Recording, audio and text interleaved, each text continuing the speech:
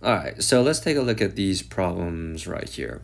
So for these practices, I want you guys to only practice the ones when you're subtracting a negative and skip all the ones that has subtracting a positive.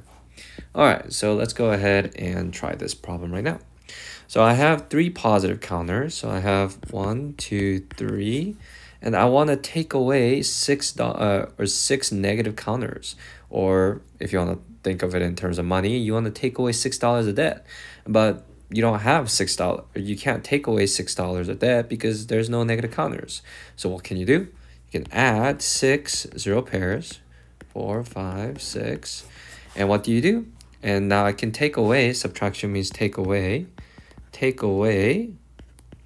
6 negative counters. So I can take away 1, I can take away 1, 2, 3, 4, 5, 6, and what's remaining? 1, 2, 3, 4, 5, 6, 7, 8, 9, and so my answer is 9. And so once again, if you take a look, what is 3 plus 9, or what is 3 plus 6? 3 plus 6 is 9. So subtracting a negative is actually the same thing as just adding a positive. And remember, just taking away debt. I want you guys to think about taking away debt. How do you take away debt? You have to add money. So if I want to take away $6 of debt, what do I have to do? I just have to put $6 more into my bank account, which means I just add $6. So my answer is going to be 9 here. All right, so let's try this one here. So I start with 7 negative counters. So I have 1, 2, 3, 4, 5, 6, 7. And I want to take away 3 negative counters. So how do I take it away? Take away 1, 2, 3. And what's remaining? I have 4 negative counters. So my answer is -4. So my answer is -4. This one's a little bit more intuitive here.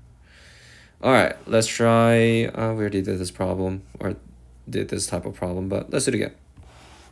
So I have $8 or 8 positive counters, 1, 2, 3, 4, 5, 6, 7, 8. And I want to take away 3 negative counters. So what do I need to do?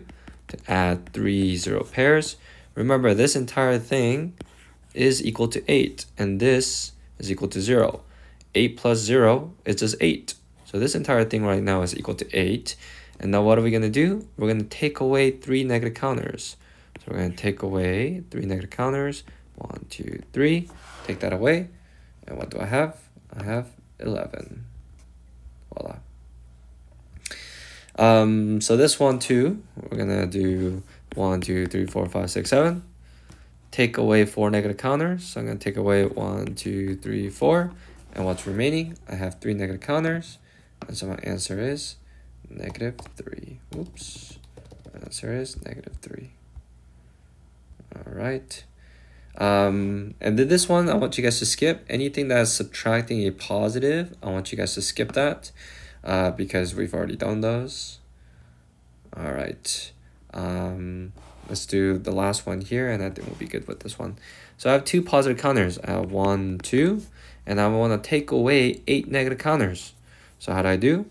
How do I take away 8 negative counters? I have to add 1, 2, 3, 4, 5, 6, 7, 8 0 pairs.